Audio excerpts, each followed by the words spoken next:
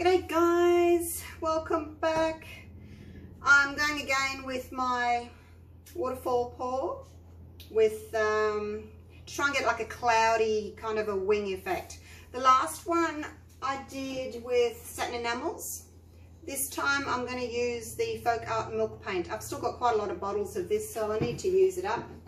So I will try that. I'm using Floetrol. And the Floetrol has been mixed equal parts of Floetrol to 2 parts of this white to 1 part of that. So 40 grams of Artists Loft white, 20 grams of milk paint, that's 60 grams to 60 grams of Floetrol.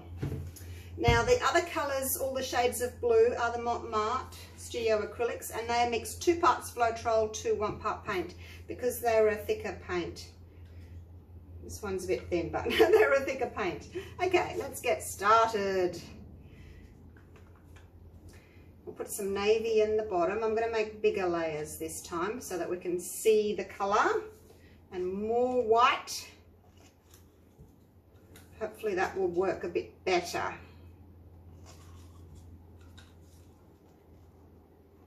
Don't need white between every layer. I'm just going to put it next to the navy. I might put some between these 2 as well, just to see what happens. I'm just playing today to see what happens. And that should be enough for 1 more layer.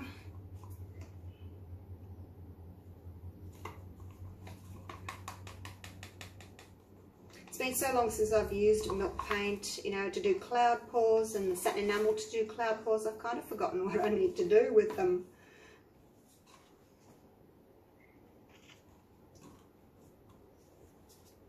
I think that's probably enough of the white. All right, let's leave it like that. I'm going to put a bit of a less of an incline on it this time. Last time I used the big container. This time I'm going to use a slightly shorter one, so just so that the paint doesn't flow too fast and will run down the end before I'm finished with it. So I'm going to start up here, and I'm going to pour from the area that I layered. All right, let's go. Hopefully it's not too thin. I'll try for 1 spot here. And just keep the paint in the 1 spot. So I've omitted the black this time. If you saw the last one, you'll see that I left the black out. I just didn't like it. It was too dark and it was too grey, and it just didn't work.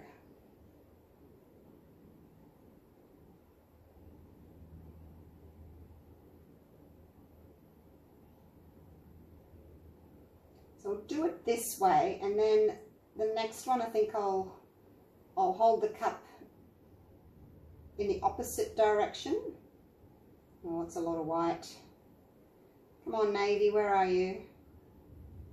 I did put a lot of white in, didn't I?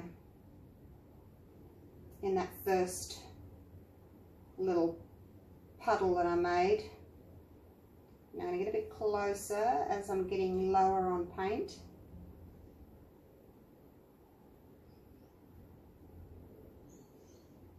Okay, that'll do.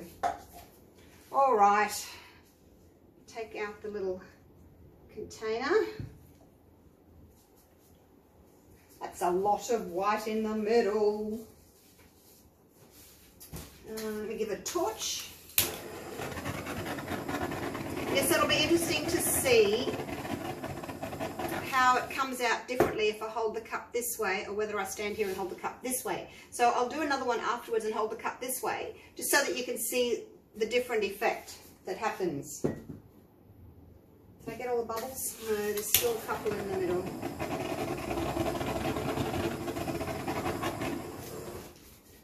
Okay, well that's looking very cloud-like, isn't it?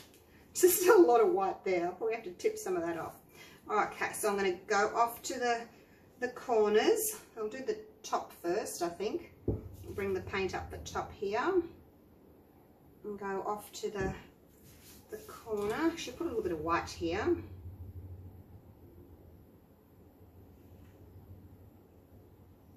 Over my scraped black. Hopefully it won't go too grey. Just in case I need to keep white corners. Whoa, there's my grey.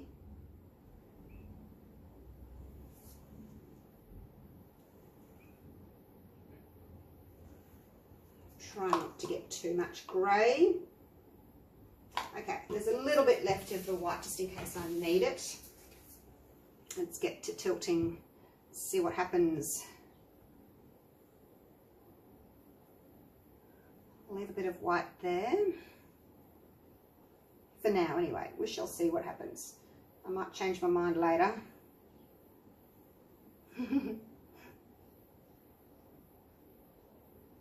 All my blue's going and I'm going to end up with a big white centre, aren't I?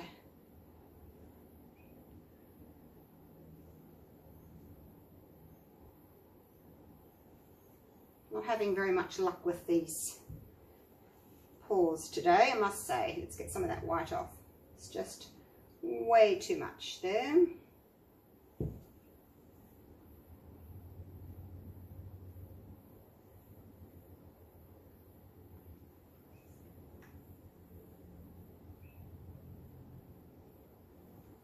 And I don't like those white corners at the top either, so let's take them away.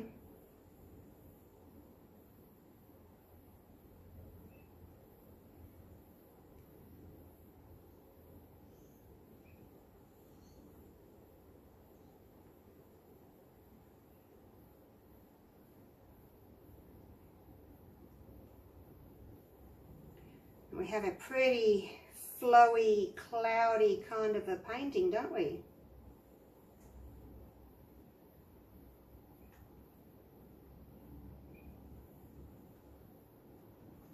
Just going to take a bit more of that white off the bottom.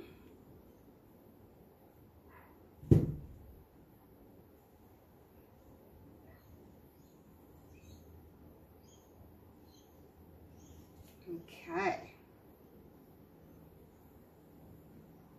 Let's pop that down and give it a torch. See if anything else wants to come up and play. Just wipe my hands. Cute little cells happening up here. I'm not sure what's going on there, but they're pretty cute.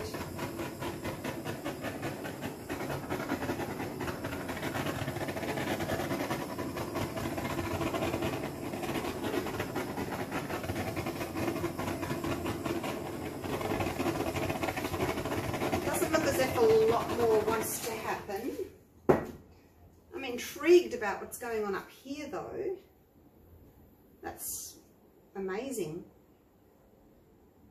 I wonder what would happen if I did a ring pour into a puddle of white. That might be interesting, hey? Okay, well I might just leave it for 5 minutes and see if anything happens. And then come back to you. I don't think a lot more is going to happen. I think that's going to be pretty much it. Kind of just a cloudy, sort of a cloudy painting, basically, which is kind of what I was after. I had no idea what was going to happen. But I do like how the white has definitely gone thick and puffy and cloudy. I do like that. But I just used a bit much. So, try again. All right, I'll wait 5 minutes and I'll come back to you.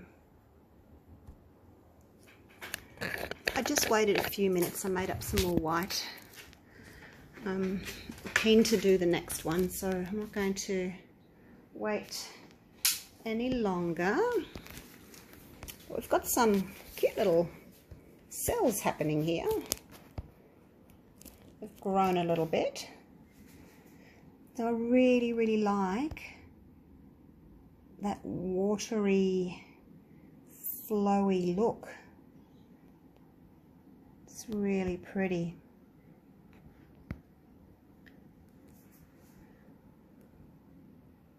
And up there too.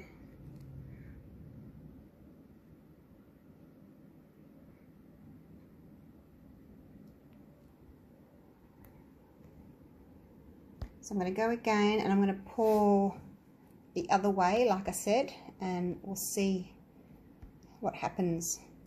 And then I may even do a ring pour into a puddle of white. Let's see what we get for that one. Alright, so keep watching and we'll keep experimenting and see what happens. So hit that little notification bell so that you can be notified every time I put out a new video. I'll use a little bit less white in my layers next time, just so I don't get that big white center. But it's actually quite pretty though, isn't it? I mean, just because it wasn't what I was expecting, it's still really pretty. And it's got that like navy going through it, so it's got that little look of starting at the dark end there and going down lighter and lighter. So yeah, quite happy with that. So let's go again. I'll see you real soon for the next one. Thanks for watching. Bye for now.